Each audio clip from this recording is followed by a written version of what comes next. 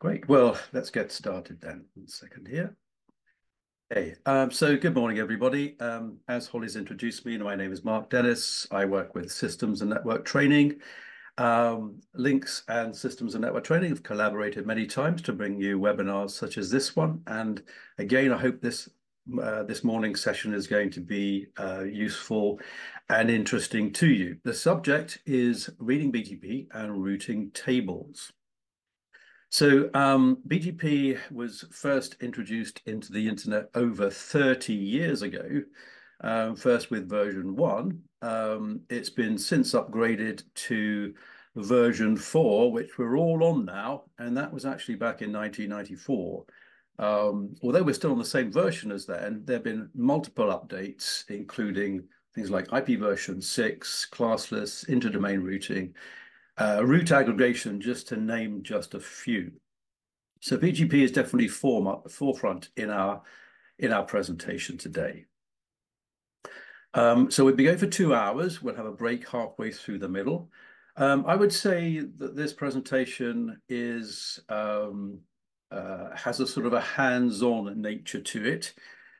Most of what I'm presenting will be in screen cap simply because of time constraints that we have here, but they will be screen captures from actual kind of routing environment. We're talking about BGP and routing tables, so it's only fitting that we should look at BGP and routing tables of routers.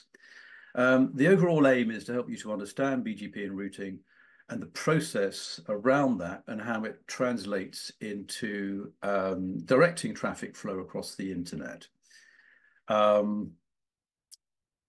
Here's an objective slide. There's quite a lot of information on here, but I'll just sort of summarize it and say we're talking about BGP routing tables. So essentially, there are 2 tables of information that routers in the internet have. And the routing table is the table the router uses to direct traffic.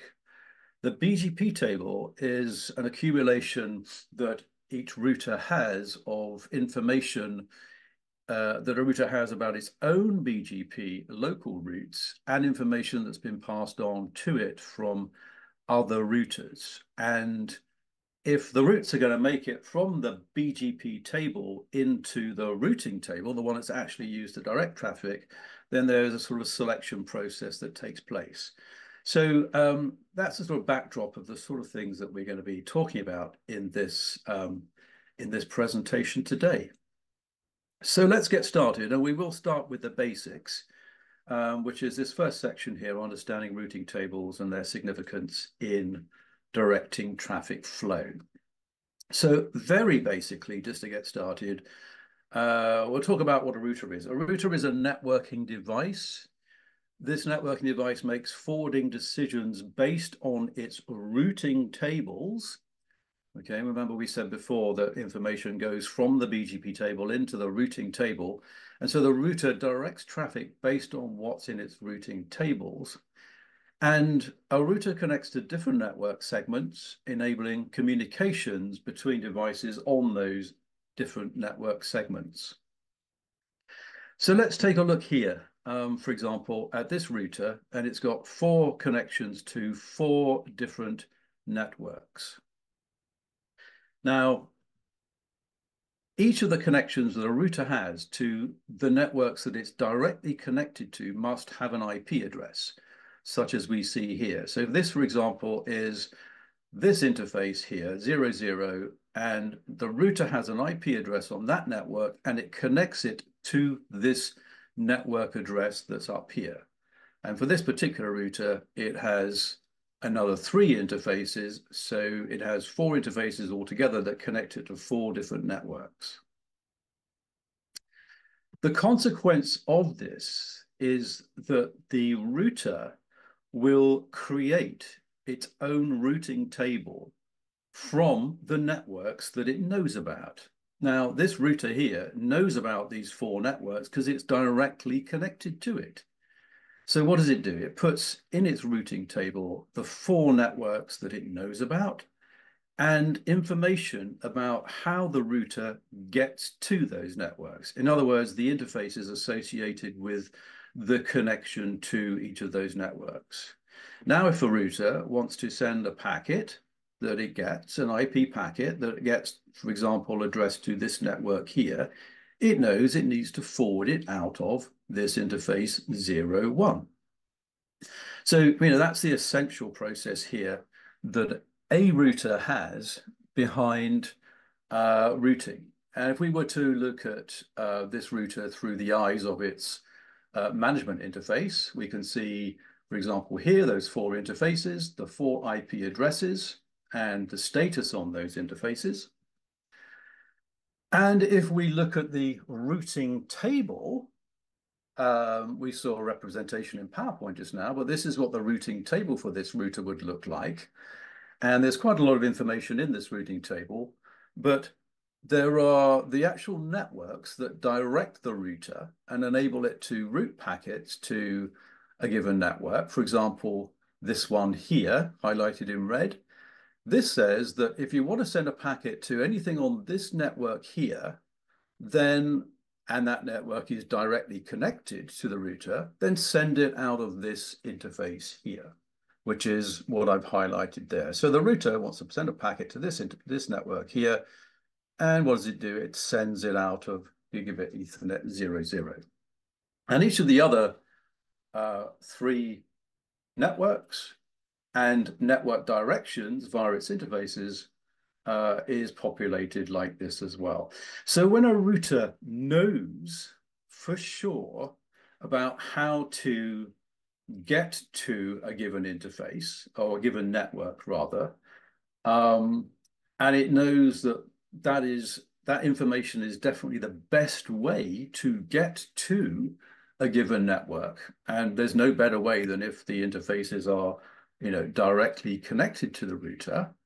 Then it puts entries in its routing table. These represent the best routes for this router to get to these different networks here. Now, you can see there's some other information in here. I'm not going to talk too much about those, but those are as a result of these other references here. These are as a result of the way that the software on the router works. So there's a reference to the particular interface, and there's a classful address here as well. Only the routes highlighted in red are what the router will use in order to forward packets to these networks, and more specifically, devices on those networks. So that's a brief introduction to the whole overall routing process of a router. Now we're going to look at how BGP plays a part here. So in terms of BGP, what is BGP? BGP is an application that runs on routers. And BGP is an application that enables routers to share information so that a router can learn about networks that are not directly attached to it, as we have just seen. So for example, here, if I have a router over here, and this router is connected to some networks, those routes can be shared using BGP with another router over here. So BGP is what we call a routing protocol, and it allows one router to share information about routes that it knows about with another router that it communicates with. And of course, in the grand scale of the internet over here, we have millions of routers in the internet, it's thought. And, for example, a router up here in Alaska or whatever can forward information about routes to another router that it's communicating with, and that router can pass that information on over here. And so routes can be sent basically from one part of the world to another by the BGP protocol running on routers to exchange information. So routers can learn about routes connected to networks, to routers all around the world using this BGP. In the world, we're all using BGP version 4, as I mentioned before, So we all have commonality, and we're going to look at these mechanisms of sharing within BGP as we go through this presentation. Now, a very important part of the way that BGP works is that not all of those routers in the internet belong to a given organization. We have multiple end user customers, we have content delivery network providers, we have internet service providers. So each of these organizations, and there are about 30,000 of them connected to the internet, have their own group of routers, and they group the routers into a sort of an organizational unit called an autonomous system. Now, what this allows us to do with BGP is that one group of routers, or one router in an autonomous system, for example, here like ISP XYZ, can use BGP to share the routing information that they have with another organization, like this customer here, or like this ISP over here. And they do this by having a relationship between neighboring routers called peering. And in order for BGP to be able to notify another organization about where the routes are coming from, let's supposing router ISP over here wants to notify and send some routes over to ISP ABC over here. The autonomous system that ISP uses will have a registered number, and that registered number is called an autonomous system number, and it's a 32-bit unique number. And so when ISP ABC XYZ advertises routes using BGP to ISP ABC, it uses its autonomous number. So in other words, ABC will see the routes coming from ASN. In my case here, I've simplified it. I've just called it ASNB. It will in fact be a 32-bit number, but that's the way I've simplified it. So now we can effectively, in the internet, we can pass routes from one autonomous system number, or one autonomous system, or one ISP, if you like, to another hop by hop across the internet. And we can see who is announcing the routes to us and who and where those routes are being passed through. And we'll see some more information about this as we go through.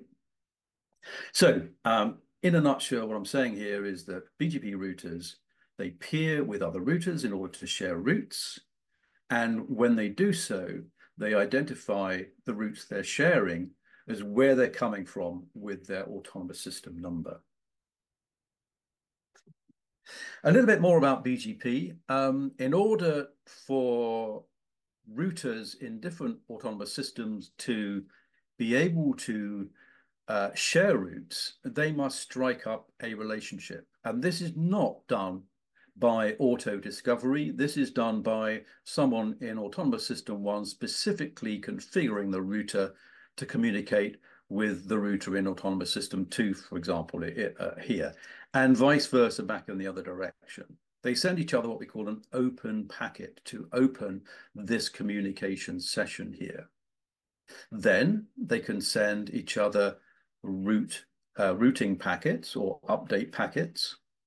They can keep this session alive using something called a keep alive. And if there's any problem on the session, they can send each other information about notification of any errors. So these are the 4 different types of packets that BGP can use in order to maintain that relationship, in order to be able to pass routes across between autonomous systems across the internet here. So now let's just look a little bit more closely at how this route advertisement works. So let's say router 1 is programmed to advertise here a route that it knows about. So let's supposing router 1 knows about this network over here, 10.10.0.0.16. It can now advertise that route to router 2 And if router 2 knows about this network over here, 192.168.1.024, it can advertise that to router 1. This way, router 2 can learn about this network, which it's not directly connected to, and router 1 can learn about this network here that it's not directly connected to. In order to get this set up, you can see what I've set up in a lab environment here. Let's say we look at router 1 here. To start configuring BGP on router 1, we say router BGP 1, for example. This is a Cisco syntax of configuration. That starts the BGP process, and the 1 here says that that BGP process is part of autonomous system 1, the AS number. Then we have to say what router we want this router 1 to go and talk to and strike up a relationship with, peering with, in other words, as we just said. So this command here does that for us. I say neighbor, the address of router 2. You can see that down here. So I give the address here, and I say what autonomous system router 2 is in. Now I have to say to this router, what do you want to advertise in BGP? And this router knows about this route here. So we say, to advertise the route, we say network, and then the actual network we want this router to advertise. Now it can advertise that router to router 2. Here's a very quick Wireshark capture showing you the different types of BGP packets we talked about. The open packet, which is sent in both directions in order to have this bidirectional peering between routers. Keep alives to maintain that that relationship, that peering relationship.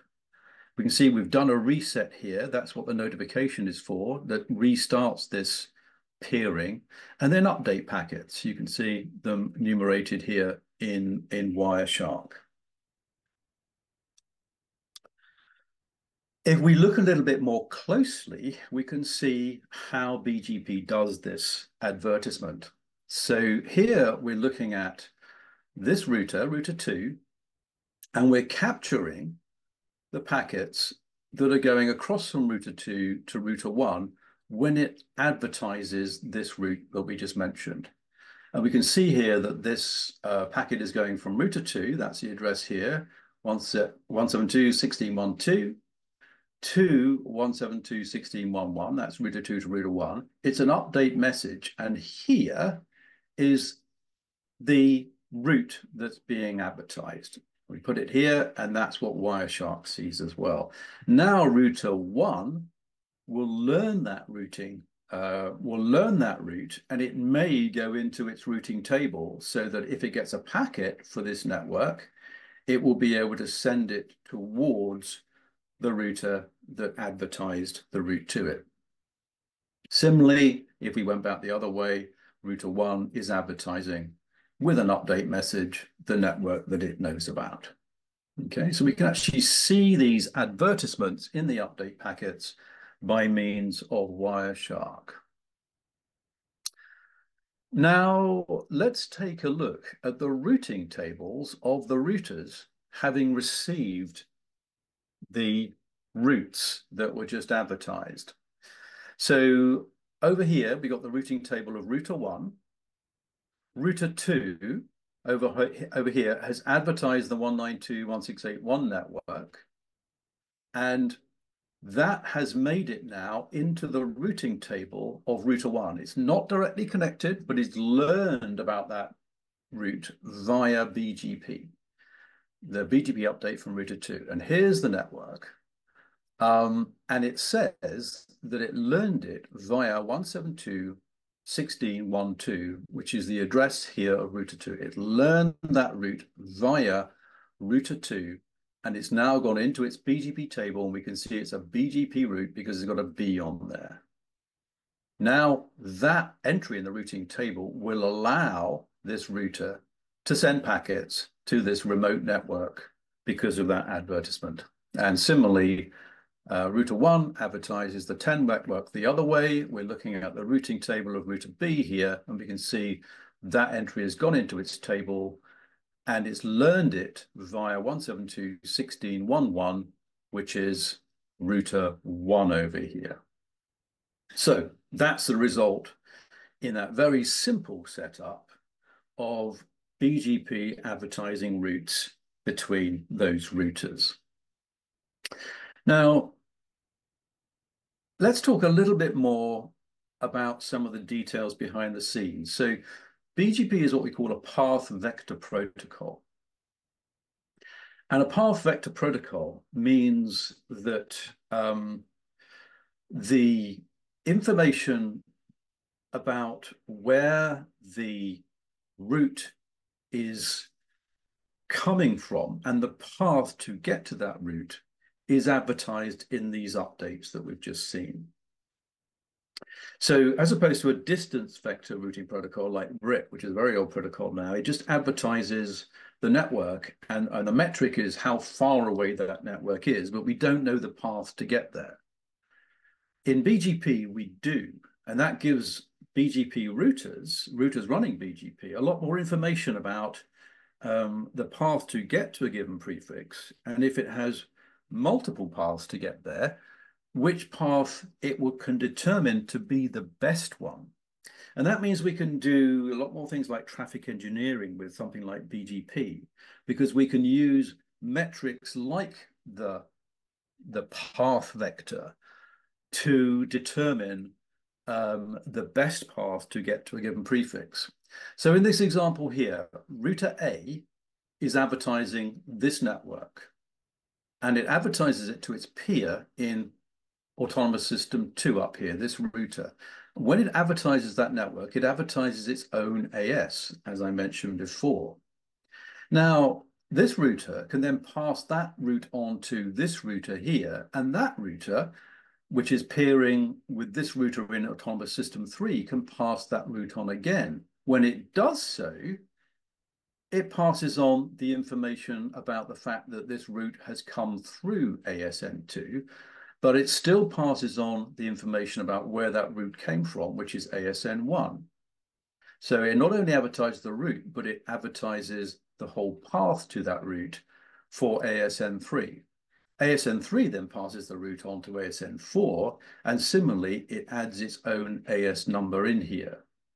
Now, when the route is received by router F down here in ASN4, it sees, the originator of this route was ASN1, and the route passed through ASN2 and ASN3 to get to me. And so it can see the path trail that it would need to go through to send a packet to something on that network here. That's the vector, if you like, in the name path vector protocol, which is what BGP is. So we're now going to start looking at the BGP table and not only the AS path, the ASN hops that a route goes through with BGP, but we're going to look at some of the other path attributes that BGP has as well to understand how BGP does its routing and the sort of information that a router can use to determine the best route to use and the best route to put into its routing table. So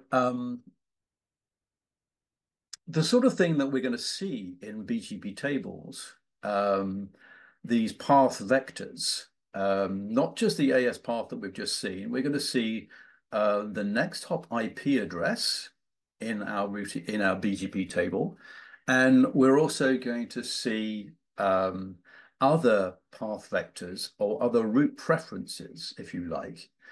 And if a router in a much more complex setup than we've seen so far has multiple paths to get to a given route prefix, it can use this information in here to determine which is the best path. Remember, it's the best path that goes into the routing table. The BGP table can offer multiple paths because of, route advertisements, route updates from potentially several different interconnected peer routers. But it's the best path that needs to be determined by this router so that when it wants to get to a prefix, it knows, should it choose path A, should it choose path B, or if there are more paths, which one should it choose? So it's going to make some decisions around, for example, the shortest AS path. One of the kind of the default routing best path selection criteria in BGP is to find the route with the shortest AS path. We've just seen an AS path of up to 3 ASs. If there was an optional path with 2 ASs, the chances are the router would choose that path because it's shorter. But there are some other path attributes as well that come into play, and also in the decision process are some kind of overriding factors that a router admin can use to determine how the router makes its path selection as well. So let's just have a quick look at a very simplified BGP table. We can see some here in our simplified setup that we were looking at just now. So we're looking at the BGP table here of router 2, not the routing table, the BGP table, and we're looking at the BGP table of router 1 here. And the first entry that I've highlighted on both is the local route entry. So let's take, for example, router 1 here. The admin of router 1 has gone into the configuration and made a configuration statement to say that this router will advertise into BGP the network for this local IP address. This is the interface of the actual router on this local network. And so the administrator determines that this router will advertise the 10.10.0016 network. And as such, it goes into the BGP table. And it goes into the BGP table with a 0000 next hop because it's local. It's not one router hop away. And if we go over here to some of these path metric fields here, there's not actually a number in the path field. There's only an I. And the I is what we call the origin. The origin determines that this route was added by the administrator locally. Same over here with router 2. This router has had by the admin the local network added, 192.68.10.000 for next hop because it's a local route, and there's no AS path number shown here in the path details because, again, it's local. The second route, however, is the one that was received from the other router in the BGP update announcement. So if we look at router 1 here, router 1 has learned and put into its BGP table the route learned from router 2. And so it adds in here the fact that router 2 announced that route to it. Its next hop is 172.16.12. And now, as well as the I, because it was generated by the admin in router 2, we can see the path, the AS path 2 being advertised from router 2 to say that this route has come from AS2 over here. And similarly, router 2 has the 10.10 network from router 1's next hop and the AS1 as the originating path. That's what's seen in the table in this situation here. Just some highlights that I jumped through in my explanation there. So what's happened here is this. Router 2 has advertised the route with its AS path to router 1. Router 1 has advertised the route with its path to router 2. And if we go in and have a look at what happened by, using Wireshark on this interlink here, we can see when router 2 advertised to router 1 the network and the path, there's a path attribute in the update packet carrying that information about AS path 2. That's how router 1 over here receives the update and knows that that route came from AS2. Now, we can also see here there are a number of other route path attributes, including the origin, that's where the I came from, the next hop, and something in this case called the MED, or multi-exit discriminator. We'll talk a little bit about that later on, but there are a number of additional path attributes that routers can also send each other, and those add numbers to the BGP tables, and those factors associated with the route in the BGP table are what the router uses to choose to determine the best route to put into its routing table.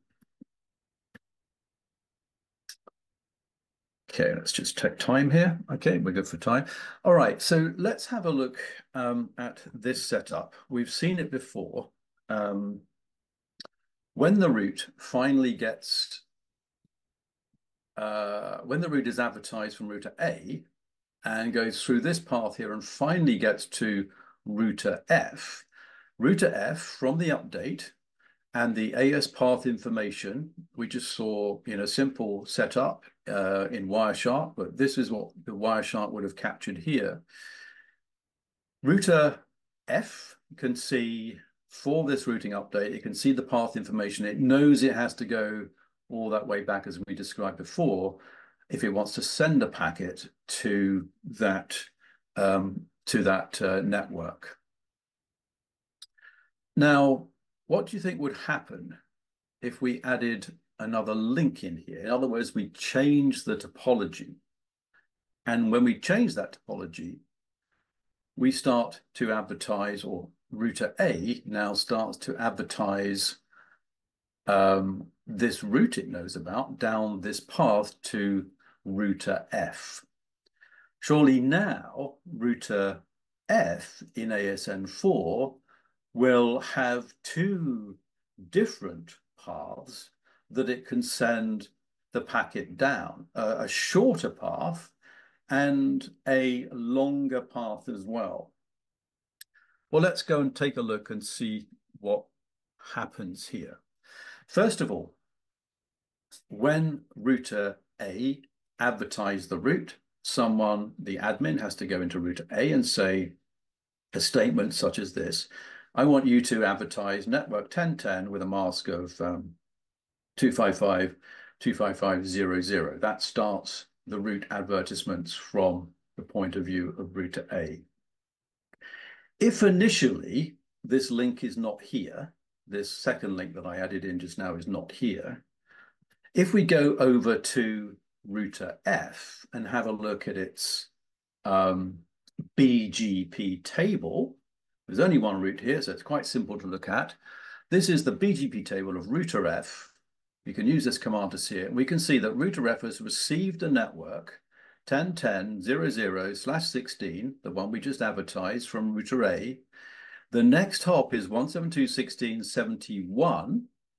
That's router E here. So the route has basically gone round here in its advertisement. So router A has passed it on to router B because it's peering. Router B is peering with router C. It's passed it on there. Router C to D, D to E, and then E has passed it on to F. Remember, this link is not here yet. And when we have a look here, so we see the next hop is router E for our router down here. And when we have a look at the path, we can see the path now is 321. The AS on the right-hand side is the origin, ASN1 here for router A, and then it goes through 2, and then it comes down here to 3. So 1, 2, 3, or 3, 2, 1 is the way it's written. And it's an I because, as we just saw, the admin in this router added the route to tell this router to start advertising the route in BGP. So that's what that will look like before we add this second link in. And if we were to have a look in Wireshark, there we go. We can see the route being advertised. So we're basically capturing on the incoming port to router F. And if we go and have a look at the path attributes here, we see the path attribute of 321. We see the next hop of router E, and we see the I for IGP. The IGP really, which means it means the route origin was added by the administrator in this case, autonomous system 1. So that's what all that looks like. Now we add this route in, or this network in here, this link between A and F. And once that's there, router A is going to start to advertise the route down this path because it's peering now with router F. We have a look at the BGP table of router F, and we can see the same network, this time with a different next hop, 172.16.21, which you can see the network here, 172.20. That's the interface of router A. So router F's next hop to get to this prefix via this path is router A. And if we look at the path information here now, we just see AS1 in here. Now that is absolutely right. It is the best path, but we might expect to see the longer path in the BGP table as well. Why isn't that longer path there? Okay, so we've added a link in, and now the BGP table for router F is completely changed, and it's lost effectively the longer path. We've just got this path that we just described. Well, let's have a look at what happened here. So when we added this link in, an interesting thing happened. There was an update packet here that went from router E to router F. Router E sent a route update to router F when this link was added in. And this update says that the route 10.10.0016 has been withdrawn. So router E was announcing the route previously to router F, but once this link went in, router E withdrew the route. Question is why? To understand why, we have to look at the BGP table of router E here. So if we do that, we can see that router E has two entries for the 10.10.0016 network, one via next hop 72, 172.16.72, which is router F. So router E can get to the network over here via router F now because of this new link.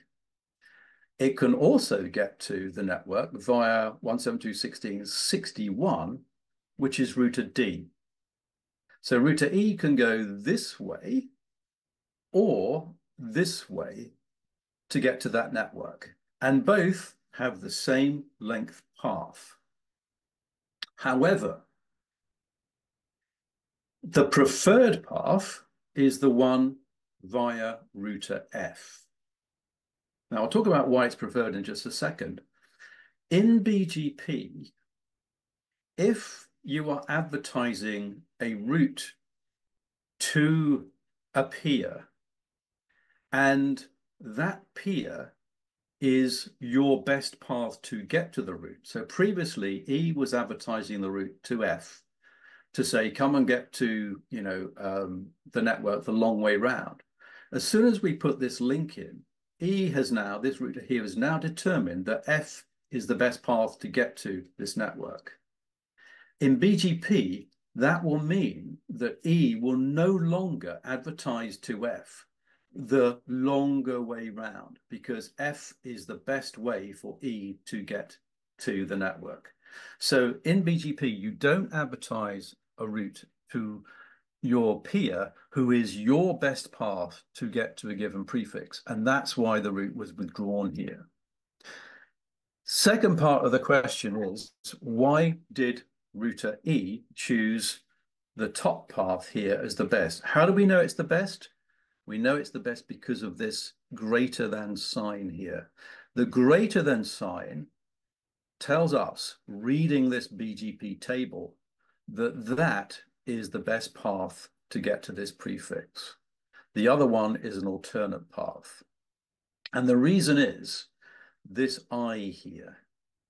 Okay, this I indicates that for router E, this prefix was learned from this next hop, which is router D. It learned about it using IBGP. And this path via 172.16.72 via router F, it learned about it via eBGP. So the difference here is that eBGP is when you're peering with a router in a different autonomous system.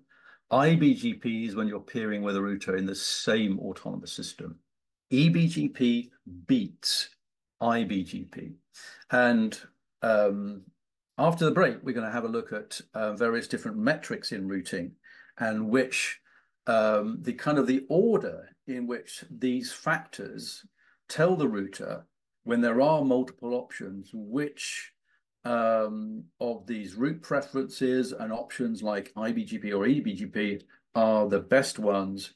And that kind of hierarchical list is the way that routers choose the best routes to put into their routing table. So that's what's gone on here. This is the best prefix. This is an alternate one, but the best one is the top one that's been chosen.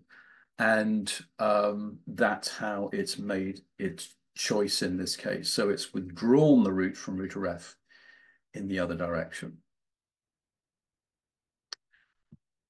Okay, so I want to summarize really, or just highlight and talk about the different types of path metrics that routers have. And then when we come back after the break, we're going to look at how we can, how those different path metrics have an impact on,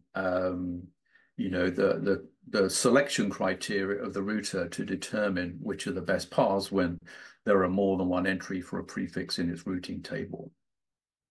So first of all, here we see the Wireshark breakout of a BGP update packet again. We can see the origin type again, we can see the AS path, we can see the next hop. Those three path attributes are mandatory and they're always sent with BGP updates. Every single router that's running BGP will use those. There are also some optional BGP path metrics that may be included in routing updates. And if they are, they can also have a strong determining effect on the selection criteria of a router to choose between, the best options when multiple path options exist. Only one of these is going to go into the routing table. The one that gets the greater than sign is the best route, and that's the one that will be chosen to go into the routing table when the router wants to route to this prefix here.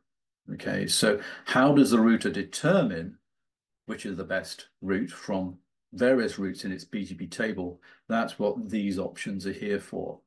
And then also we have, it's not really a path attribute as such, but we have a decision criteria of EBG versus IBGP. We just said that EBGP is the one that wins. And we can also do some route manipulation with things like aggregation as well. So these ones are mandatory. There's also some additional optional ones, and they determine how the router chooses the best paths from the BGP table over here. Overall, the process of and nature of BGP updates has some characteristics that we should probably mention as well while we're at this point. So first of all, the second point here, BGP only sends incremental updates. So in other words, it will only send information about specific routes that have changed since the last update. So the first time you bring up routers, there's big changes. They will announce all their routes to each other. If there are changes in the network, like we simulated with that additional link, then there'll be updates sent to notify the routers about those updates, and that will change the look and feel of the BGP tables as we saw, and that will obviously impact as well the routing tables as a result of that.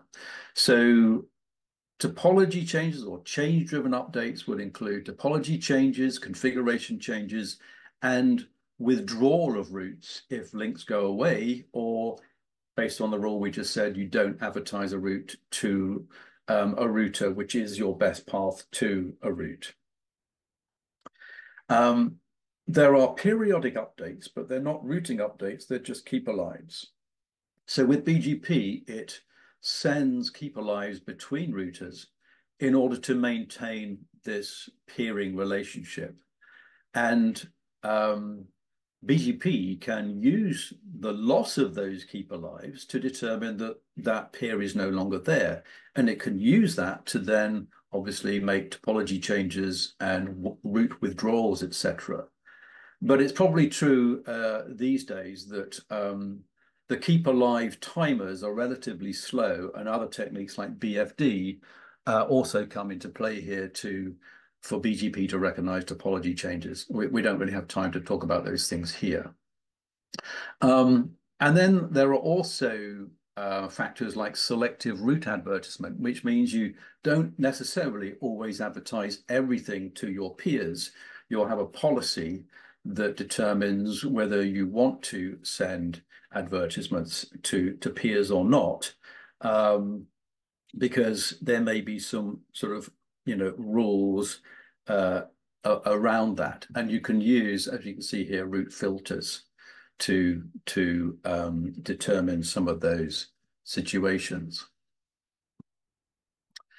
So changes in BGP advertisements will change the BGP tables, and that will of course impact the routing tables, because we're always going to take the best routes from the BGP table to go into the routing table, and those may change based on some of the changes we just discussed here.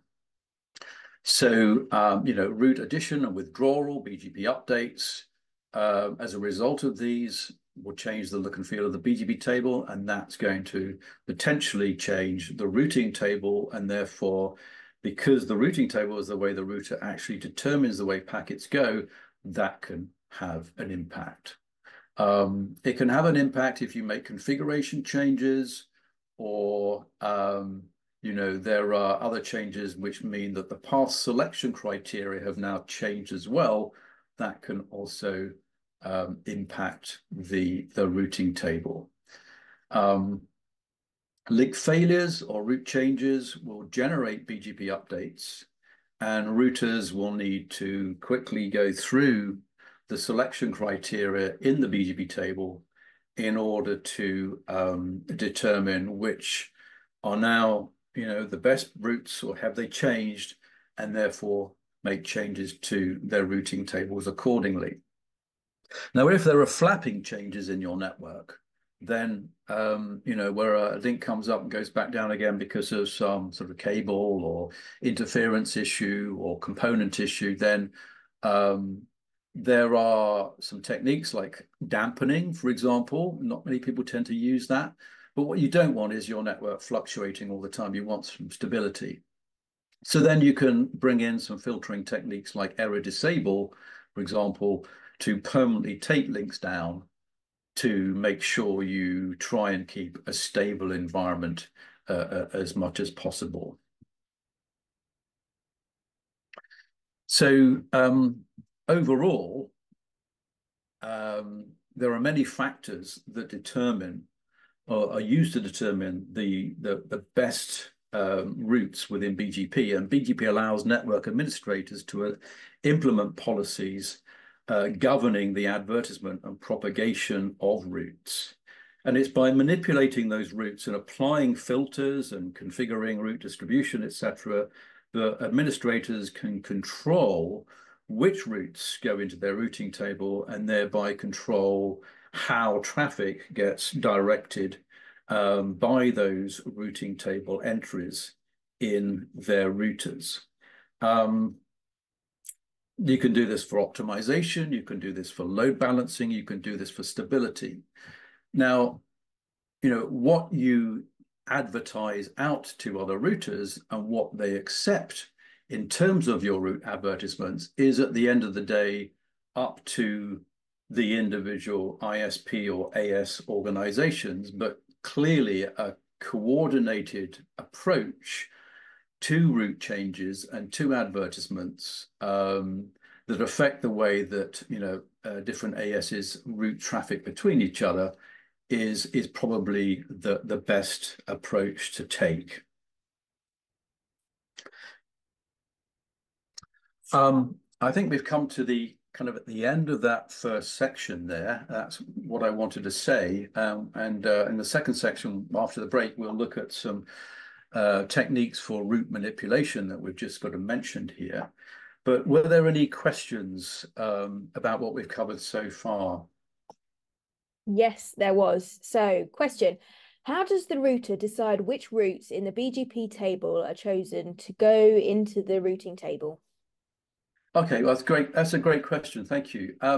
So we haven't seen some of the detail yet. We've seen, for example, in the context of that question, we've seen some criteria with the AS path, for example.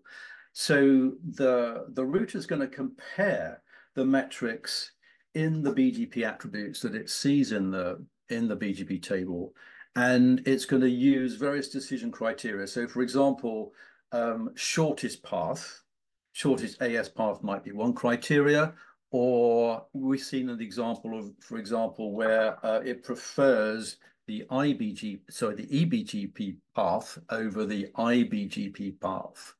And we will be looking at various other metrics in the second half that will kind of add a bit more explanation to what we just talked about there as well. So thank you for that question. Hello and welcome back, everybody, from the break. So, Mark, before we jump into it, we have another question. So, I have 3 ASNs with a /19 prefixes. Does this mean I can advertise the prefixes through any of the ASNs? How does this affect what I registered in my IRR database? Okay, so that's a great question. Thank you. Depends. The answer really depends on where you got those addresses from. So if you, for example, are issued a /19 from service provider A, or service provider behind, let's say, one of the ASNs, we call it service provider A, then usually you're not allowed to advertise that prefix to another service provider. Okay, so you have to be very careful about that. It depends on where you got them from, though. If those prefixes were assigned by the Internet Registry themselves, so they're provider independent addresses, then you're allowed to advertise those provider independent addresses through any of the ASNs or any of the providers that you're connecting to. How does this affect what you register in the IRR database? So when you take your prefixes and you register them in the database, then though you're permitted to advertise those in the same way according to the same rules that we just talked about just now. Hopefully that answers the question. So it really depends on who's issuing the addresses as to the provide or the ASNs that you're allowed to advertise those addresses into. Perfect. Thanks, Mark. Okay. All right. Thank you very much. If we're ready to go on, I'll share my screen again here. Yep, that's working. Okay, that's great. Thank you.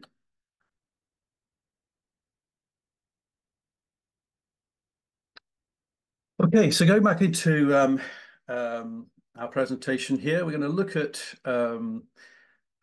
more about deciphering the BGP tables and in the context of the information that can be in the BGP tables to help us to optimize our network direction of IP packets. So here we can see just a breakdown of the router BGP table that we looked at in the previous example. That was router E. And most of these things should be familiar to you by now, but I just wanted to highlight them out before we go any further. So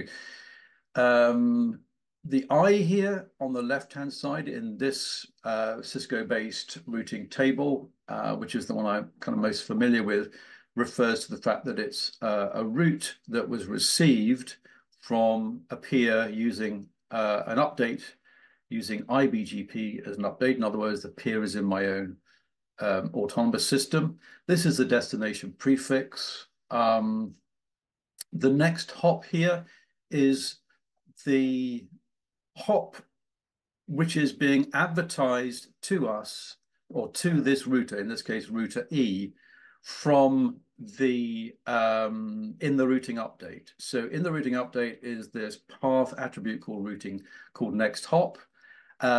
In terms of eBGP, the next hop is usually your actual peer. But as we'll see in a moment, in the case of iBGP, that's not always the case. So it doesn't necessarily mean the next router that you need to go through to get to the prefix. And we'll see more on this in just a second. The metric column is for multi-exit discriminator. We'll be talking about that. Local preference, we'll be talking about that. These are metrics that can be used to influence the way that traffic is sent to and received from neighboring ASs. Cisco has something called wait, which can be used by a local router, but we don't send this in routing updates. So I'm not specifically going to be talking about this here.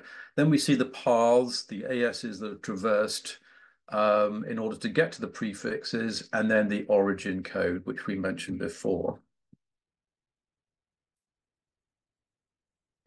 So I want to just look here at, again, a little bit more at the AS path attribute.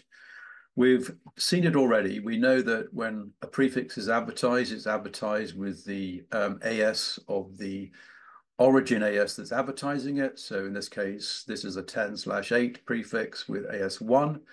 That will then get passed on potentially by the receiving routers in AS2. AS2 adds its path to the path attribute. That then gets passed on by 3, and that also adds its path in the path attribute here. Now, as well as being used to provide a vector in terms of the actual path taken to get to a prefix, which is what this path attribute provides here, it's also used to prevent loops in networks. Now, should AS4 here pass this information back to AS1, then AS1 will see its own AS being advertised to it and see that effectively its update has been looped back to itself. So it will drop this.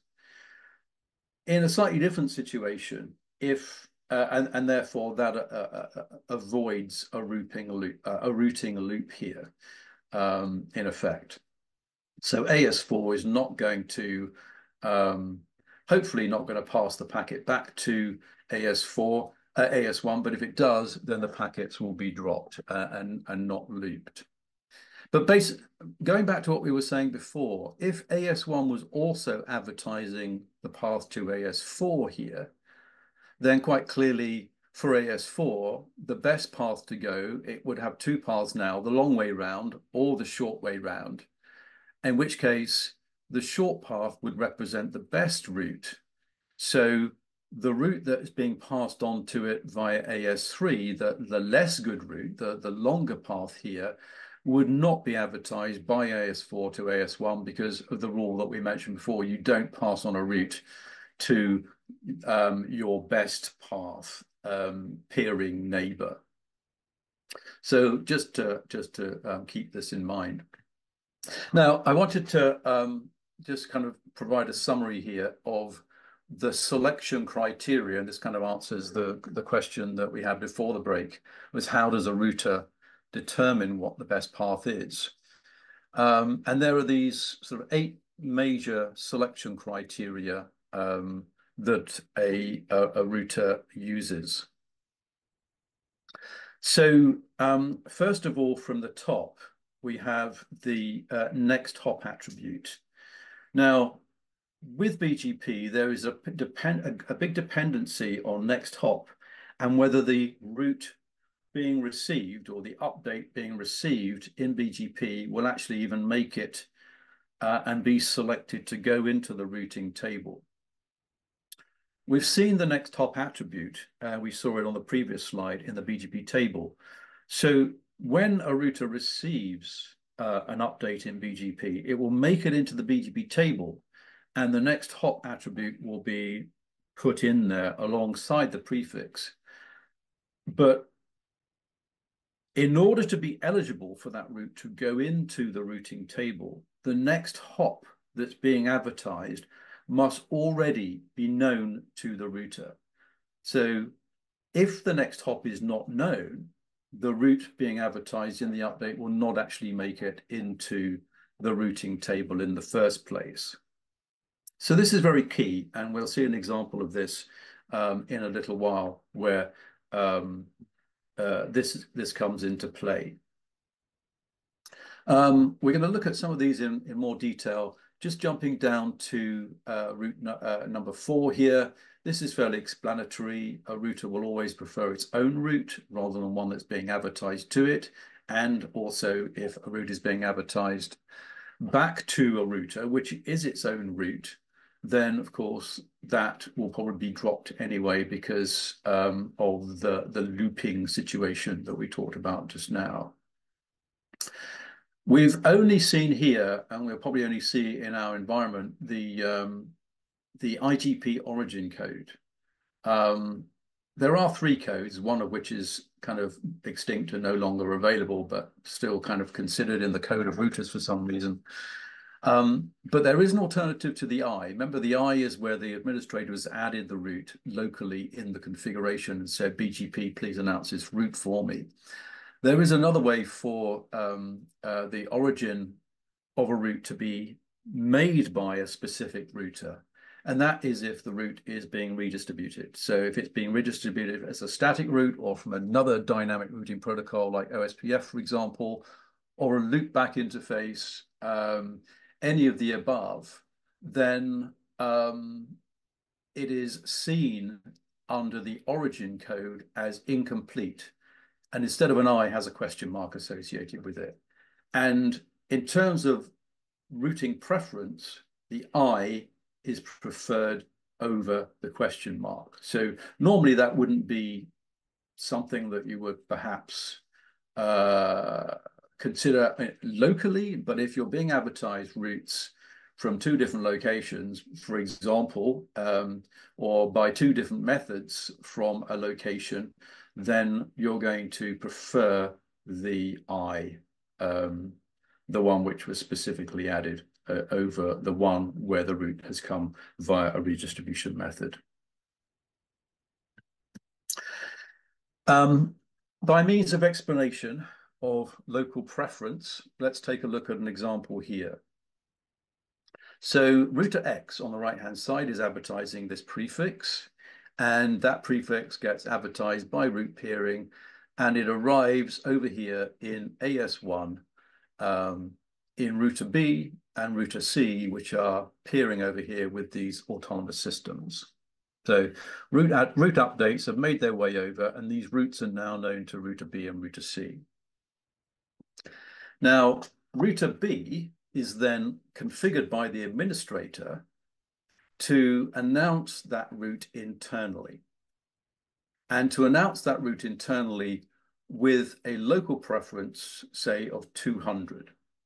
Okay, so this is an administrative task has taken place. The route won't naturally have local preference in it. In fact, local preference can't be used, for example, here between AS2 and AS1, because local preference is not sent in eBGP updates. It's just sent internally using iBGP updates.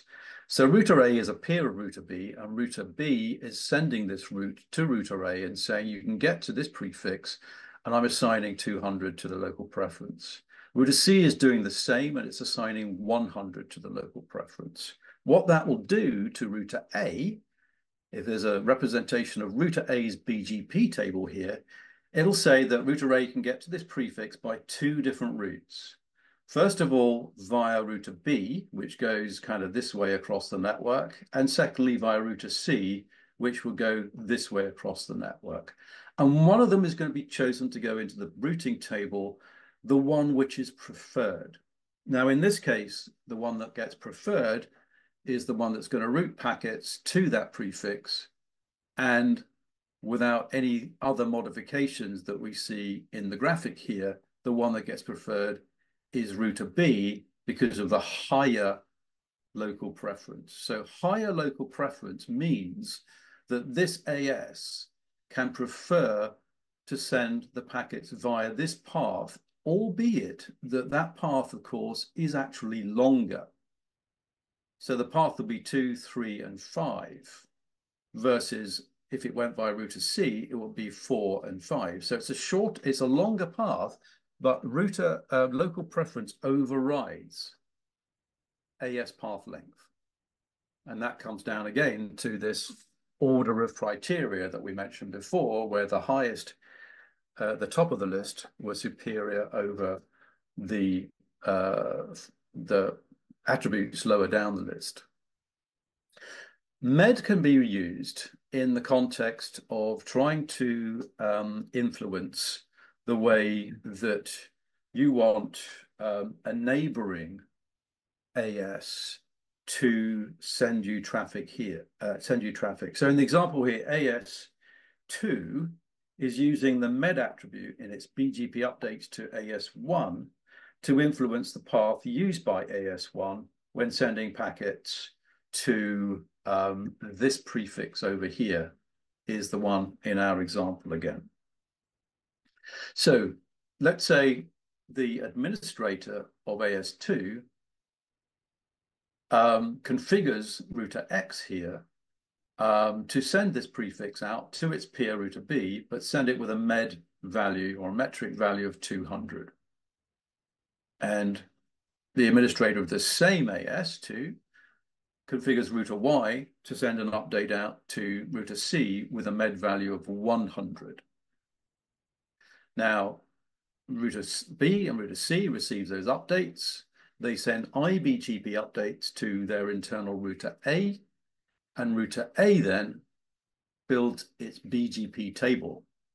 And it can see there were two paths in its BGP table to this prefix. One to router B, one via router B, that is being seen with a metric or a MED of 200. So when router B receives this route advertisement here, it passes on the route and it passes on the MED value. So router A sees those MED values, and hence the MED values appear in its routing in its BGP table. And also the other route is via router C down here, and that has a MED value of 100. So one of those routes could make it into the routing table so that when a packet comes into router A for that prefix, for that network, it's going to choose one of them, and it chooses the path via router C because it has the lowest metric or the lowest MED. So in this way, basically AS2 can say to AS1, I would like you to, direct traffic to me via this path as opposed to this path here. And it can do that for all sorts of different reasons. including financial reasons, bandwidth constraints on the other link or whatever it is. But this is enabling ASs to modify the paths taken for incoming traffic. So overall, these engineering policies allow the BGP table information to implement traffic engineering policies by influencing these metrics that are in our BGP tables. There are other metrics as well. There are other attributes like communities, etc. We don't have time to go into all of them. But if we manipulate the BGP attributes, like we've seen here with local preference, MED, AS, path, etc., we can influence the selection of paths, and we can control traffic. So, in multi-home networks, for example, like we just saw, we can, engineer the traffic, optimize the traffic flow in particular directions by modifying those path attributes when they're sent, or when routes are being received by our AS from updates from other autonomous systems.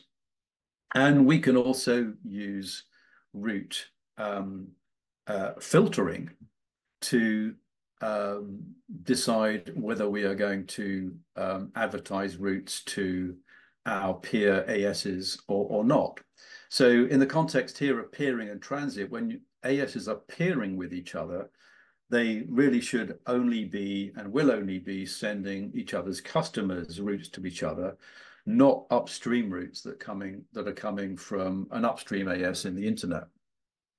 Whereas when we're peering with a transit provider, we're going to be sending, our customer routes up to them, and we're going to be receiving perhaps a full internet of routes downstream, or all of the internet routes that our upstream provider is able to give us. So we're going to add to the advertisements control based on who it is we're peering with in the internet. So to summarize, and we're going to use this demonstration environment now, where we have an AS down here, AS3, and it's connected to two upstream ASs here. We're going to take a look at some of the techniques that we can use with live sort of screen caps in our demo environment to show you what can be done to engineer routes to influence the content of BGP tables, and therefore routing tables as a consequence, and therefore packet direction as a consequence. As a summary of what we just talked about, in terms of some of these metrics, the shortest AS path is preferred. The highest local preference is preferred, and local preference has a higher value than AS path length, as we mentioned. The lowest MED is preferred, and we prefer the origin IGP over the incomplete or redistributed origin. And as well as that, we can use route aggregation to modify the behavior of route advertisements as well. So if we look at our setup here, and we look at the BGP table of router F down here, and we look in particular at this prefix in the BGP table. So this is the BGP table of router F. In our setup, we're announcing a number of different networks. The 192.168.11 network is being advertised by router C up here. We can see this network. The router itself has this interface on this network, and this router has been programmed to advertise this prefix. And as far as router F is concerned, the best path to this prefix, the one that has the greater than sign, as we can see here, is the path via next hop 172.16.21. Now, where's that? Well, first of all, it says it's an IBGP route, so it must have been received from its IBGP peer, which is router A over here, because it's got an I here saying it's an IBGP received route. But the next hop is not actually that router. The next hop is 20.1, which is this router, router C up here. So what's happened here is the route has been advertised from C to A with the next hop of C, and then A has passed that route on in IBGP and not changed the next hop, not used itself as the next hop. So the route or the update is received by F with the next hop still of router C.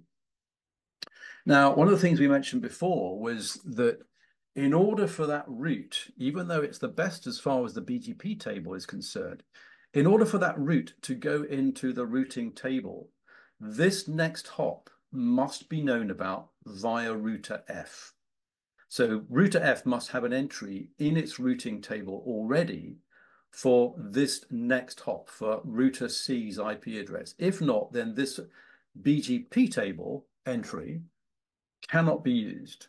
So again, a router will put a receive route into its BGP table, but it can't then be selected to go into the routing table unless the next hop for that BGP announcement is actually known about. And then finally, we can see over here that the path is 1. So sure enough, that route has come from AS1 directly to AS2. There's no other ASs in the path. And so that's the way that this route has been received over here. And if we look in the routing table for the next hop address, the 172.21 is the interface, the network is 172.16.20, we can see that entry in router F's routing table, and it's been received via 172.16.11.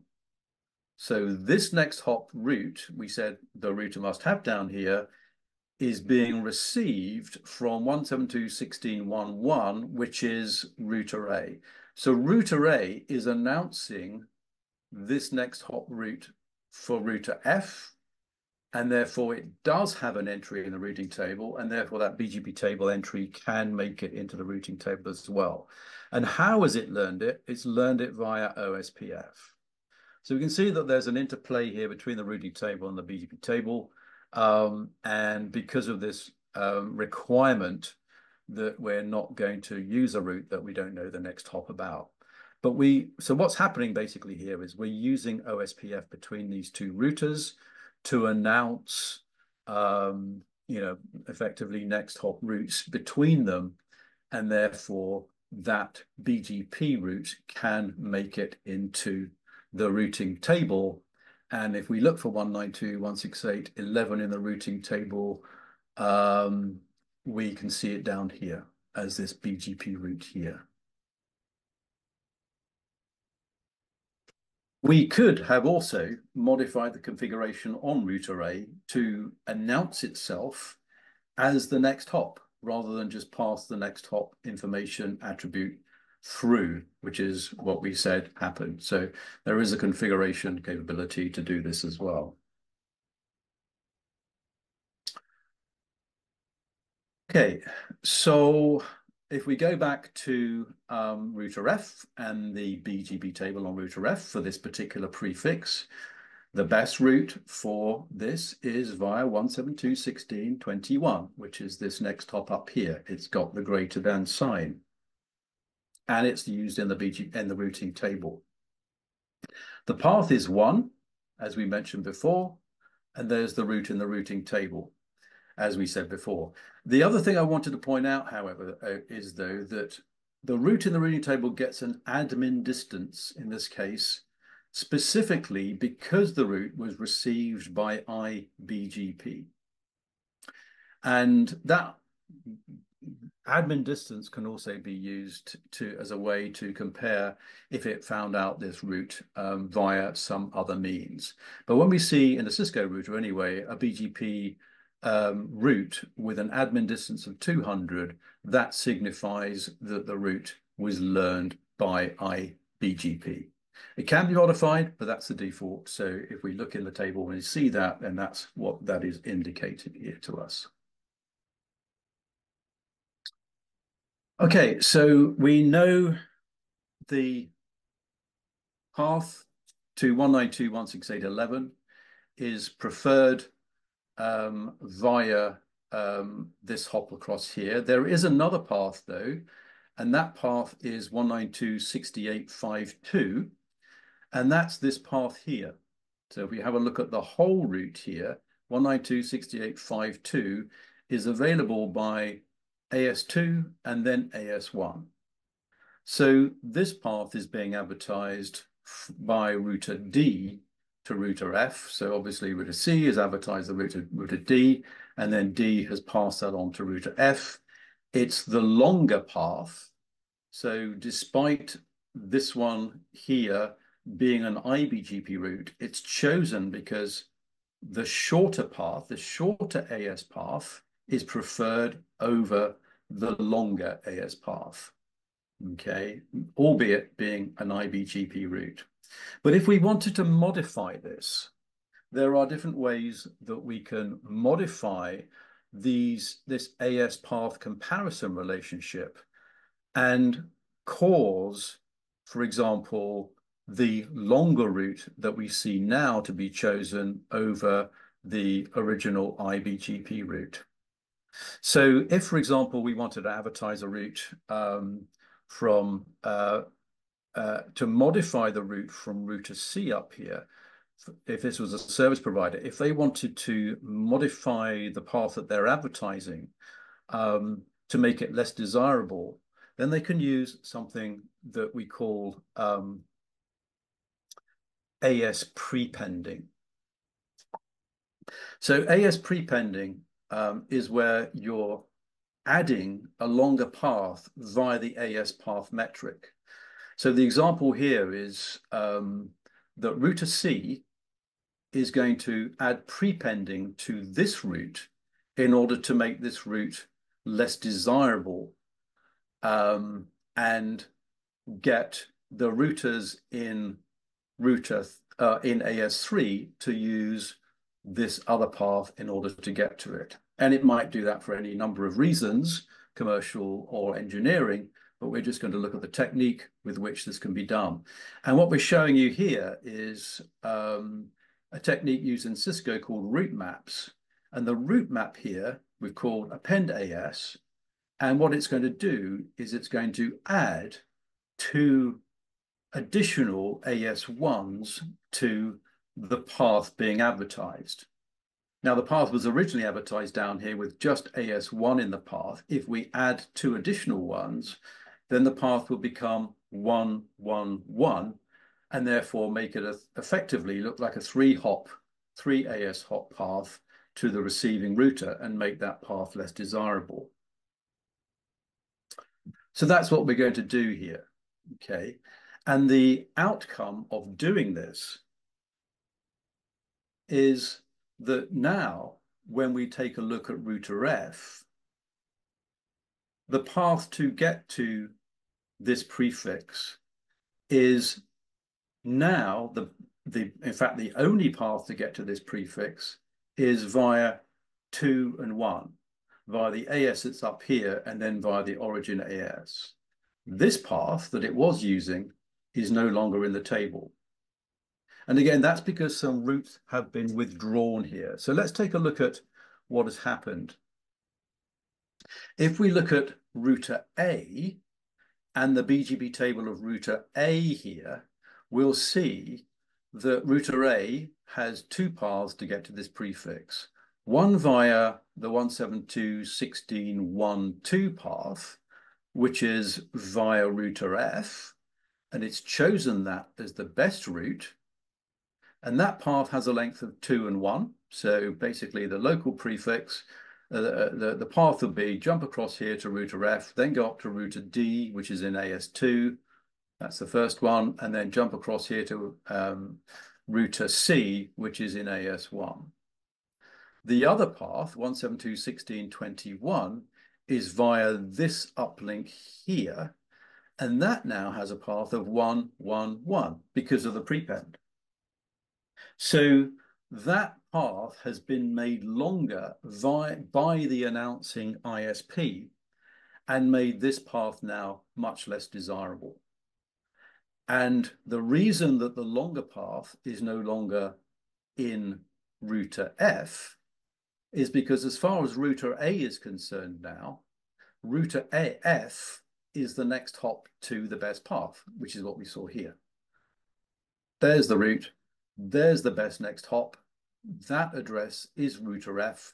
So router A has again withdrawn the route from router F. It keeps both routes in its table, but it no longer announces that route to router F because router F is its best path. So making that prepend change has effectively caused AS3 to send its traffic for the prefixes being announced by the AS up here using this uplink instead of using this uplink here. Now that's kind of out of the control of this AS down here, unless it wants to, filter and drop those announcements that have been sent to it or modify those announcements. But, this is kind of one of the ways that ASs can coordinate traffic direction between them. Now, the next method is via local preference. So again, if we go back to how we were before, we go back to the starting point, we've removed that prepend, and we look at the BGP table of router F, and once again, router F is going back to this prefix, the same one we saw before, via its IBGP neighbor with a path of 1. But now if we want to control within this AS, so imagine this is a customer AS and they're connected to 2 upstream routers here, for example. If they want to control locally which of the uplinks they want to use, at the moment, router F is going to send traffic to this network via this path. But if it wants to modify that, then local preference can be used within this AS to modify the outgoing direction of traffic from within this AS itself. So the administrator of AS3 can go into router F and create some modifications here. And what it's going to do in the router F config is it's again going to use the route map construct down here and a route map called set LP for set local preference, and it's going to set the local preference to 300. So 300 is above the default value of 100, and we know that higher local preferences create preferential order within the BGP table for selection into the routing table. So this suggests that we're trying to do some preference here. And then we're applying that route map to this neighbor here, the 192.68.5.2 neighbor. We're applying that route map here by setting the local preference on incoming routes. And that's what I've shown you over here. So 5.2 is this neighbor. When this neighbor advertises routes to us on router F, we're going to take those routes and we're going to advertise them to ourselves and internally to our IBGP neighbor, can't see them at the moment, with a local preference of 300 to effectively make this outbound route to that prefix better than the original outbound route on the left-hand side. So the effect of doing this now is going to be seen in the BGP table. This is router A. This is the one on the left-hand side here. It's received the route. So the route was sent via router C to router D, came down to router F. Router F modified the local preference and announced the route internally in IBGP. Remember, local preference is for internal route advertisements. And router A now has a record in its table that says if you want to get to 192.168.11, if you go via 172.16.12, which is router F, then there is a local preference of 300 on that route. It has a path of 2.1, which is longer than the other path here via 172.16.21, which is basically directly up here towards router C. But despite the fact that that's a longer path, the local preference overrides that longer path because local preference trumps long paths. So now router A is going to send traffic this way, the long way round, to get to that network. And now, so that's something that we can engineer here in the local AS for it to do that. And we can verify that in the BGP, sorry, the router table of router A. The routing table has a BGP route for that prefix. It has an IBGP administrative distance of 200. We can read from the 200 there, and it's via 172.16.12, which is router F. So we've manipulated the routes there to make the traffic go the longer way round. Now, route aggregation. So this effectively is kind of like the question that we had just after the break, where this AS down here has an aggregate prefix of 172.16.30/19. And it's got two routers, router A connected to router C, router B connected to router D. Now, if this AS effectively owns that prefix or was issued this prefix from the Internet Registry, then it's allowed to advertise it to both of these ASs up here. These addresses are not provider dependent, in other words. They're kind of independent of the provider, and you can swap providers and you can take those addresses with you. Now, in order to create some sort of load balancing upstream and control the way traffic is being advertised, and therefore traffic coming back down to AS1, then, but still provide some redundancy, then what's going on here is that router A is being used not only to advertise the aggregate, but also to advertise a more specific route to 172.16.30/20 down here. And that's going to have the effect that traffic going to that prefix, because it's being announced this way, is probably more likely to come back down this way when packets are going to anything on this AS1's network here. And router B is advertising 172.16.48 specific prefix/20, similarly up to this AS here, which when that gets passed up into the upstream internet is more likely then to cause packets to devices on that specific network to come down this way.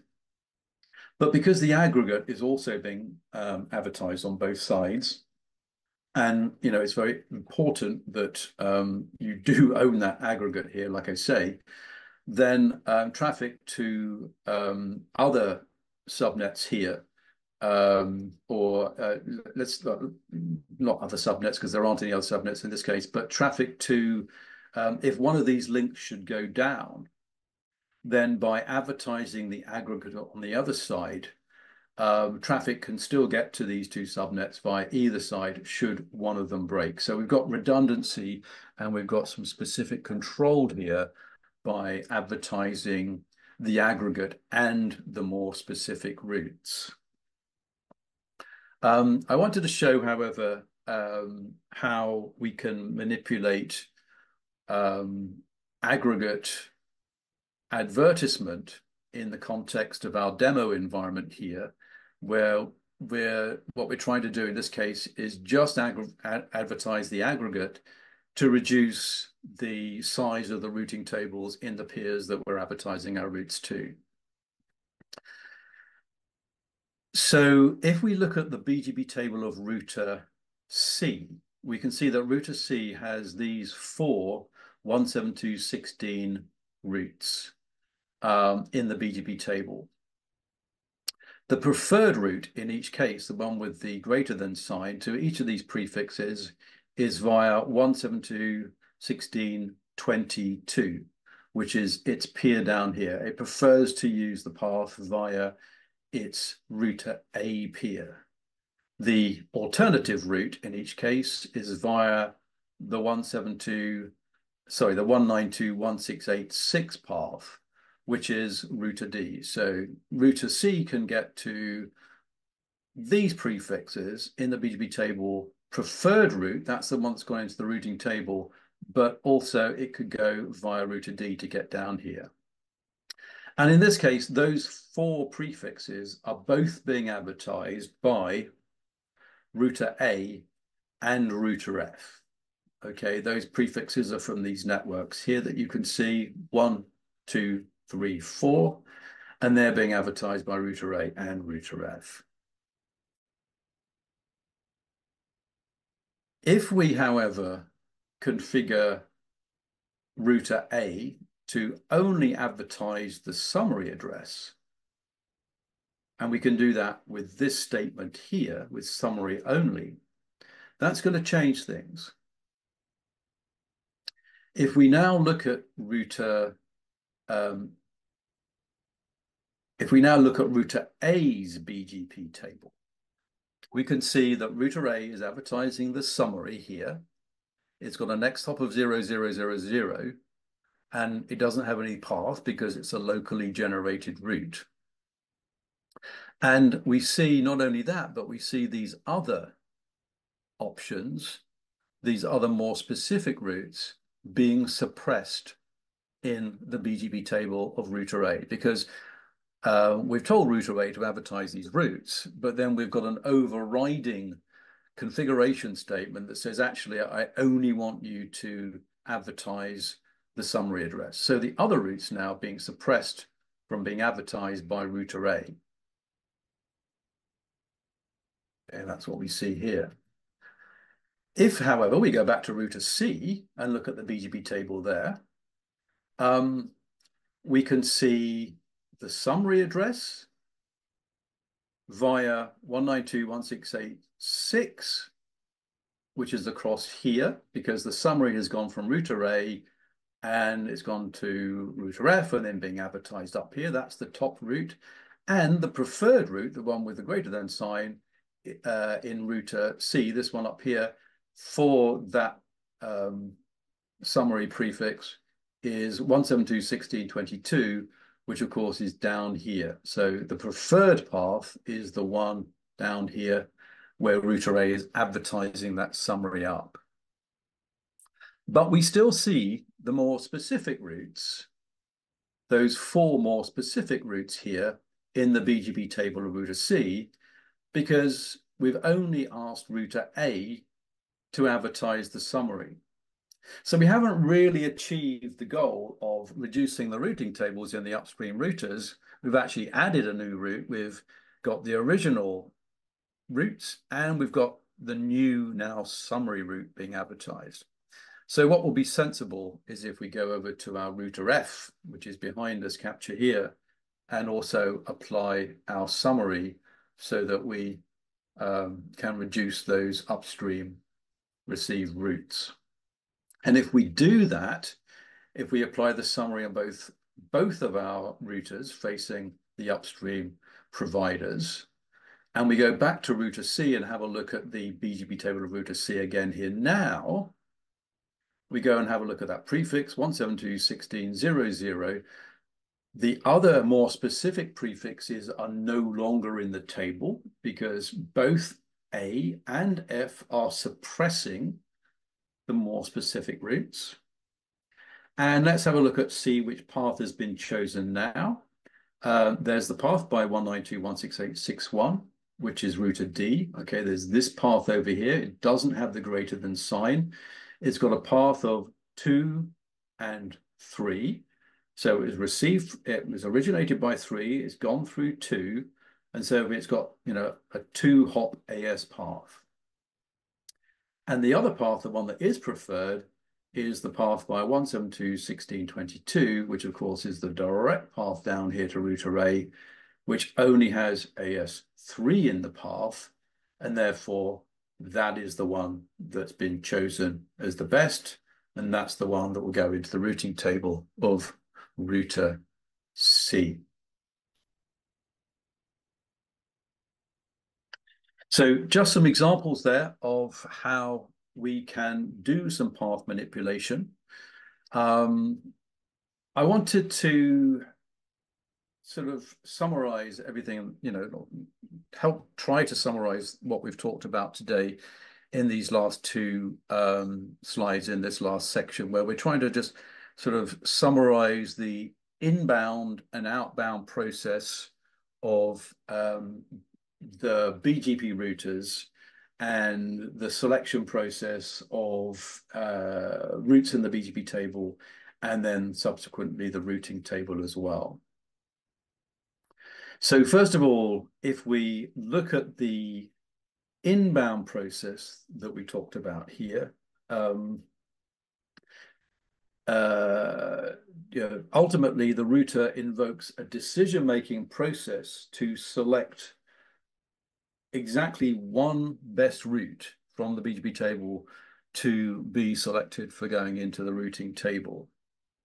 So when route advertisements are received from routing updates from neighbors containing information about networking prefixes with AS paths, next hops, IP addresses, other route attributes, the import policy must apply to filter any unwanted incoming addresses first of all. So Martians would include private addresses and other unregistered addresses from entering and potentially poisoning your routing table.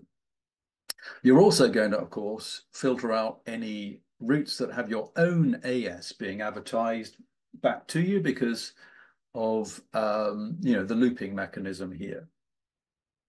And you're then going to potentially alter the attributes of the incoming routes, like we saw, for example, with the local preference of routes being advertised, because we want to prefer a particular outgoing path at the end of the day. Now, after we've done this, there's a validation process where the BGP router validates routes based on AS path length, route origin, routing policies, or whatever they are. And the router processes the updates and adds the valid routes to its BGP table. And that will, of course, include any withdrawn routes, because updates includes withdrawals as well. And from that process, the routes will go into the BGP table as we've just seen. From there, there is a route selection or a best path selection process where the BGP router selects all the available routes based on configured criteria such as shortest path, highest local preference, lowest med, all the things that we just talked about, and some others that we didn't have a chance to talk about, selects the best paths and then installs those in the routing table.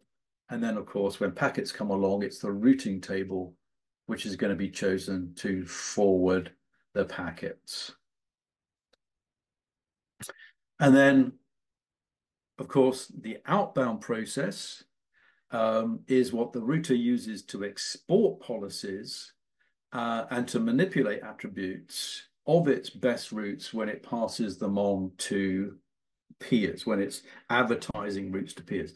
Routes that are generated locally or routes that have been received have gone into the BGP table, and then there's a selection process that chooses the best paths. Obviously, local routes would be included in that, but from routes that have been received by other routers, the best paths will be selected to be then advertised on. BGP routers don't advertise everything on.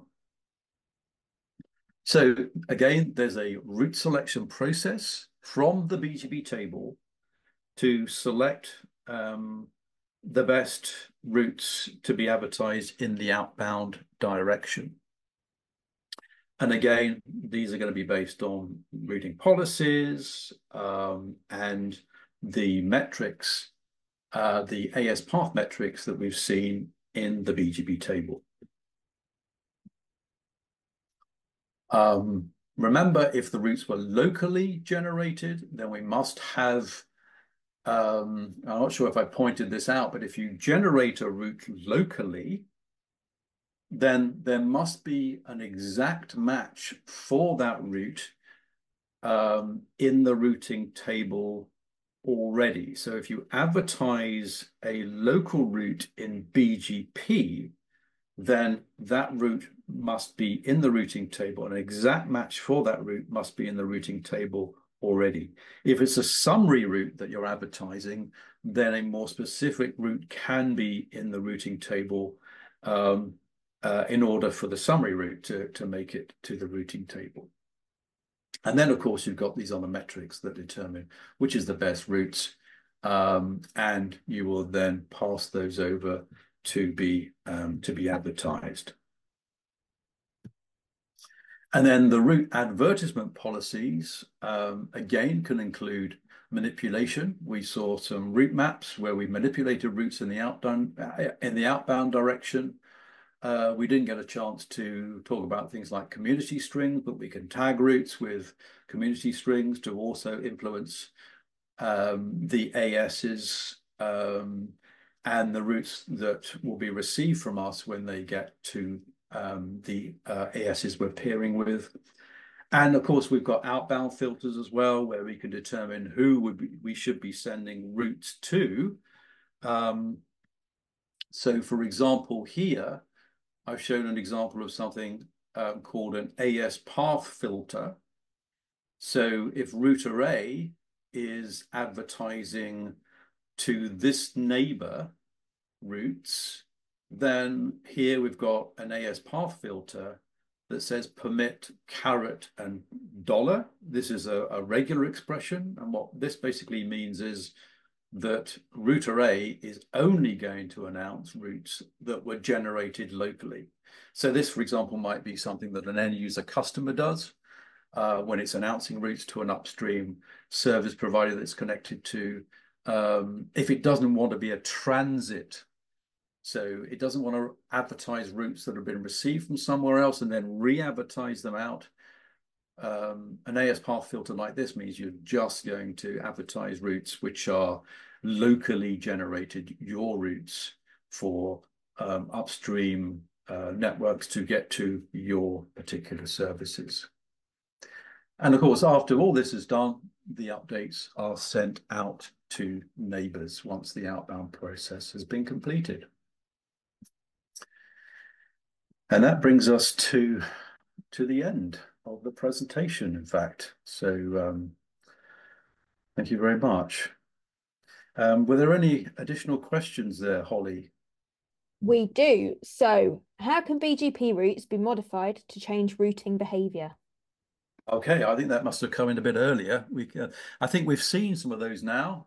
We've seen some techniques that can be used. So the administrator can go in and it can use these path attribute metrics like local preference, like MED, like AS prepend, as well as some of the other ones that we mentioned, but I showed you examples of those, and those have an influence on the routes in the BGP table, and therefore the way that the metrics that are advertised on routes that we advertise to peer autonomous systems.